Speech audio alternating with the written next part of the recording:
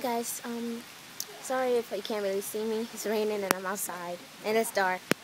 But I was taking a nap today and then I had a dream. It was one of the most painful dreams I ever had. It was a scary one.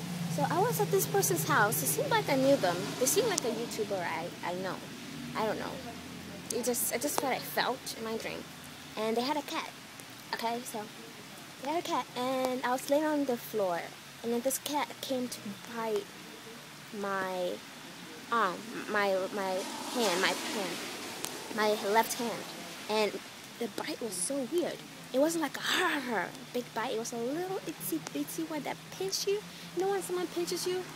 So it was very hard. So, and then the thing I thought in my head was, this is the mark of the beast. Because you know in the mark of the beast they have they put in your arm and they put in your arm.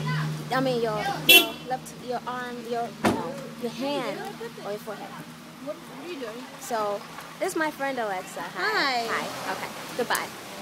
Okay. So I had that dream and it was weird. It was scary. And then so I left the place and then I came back.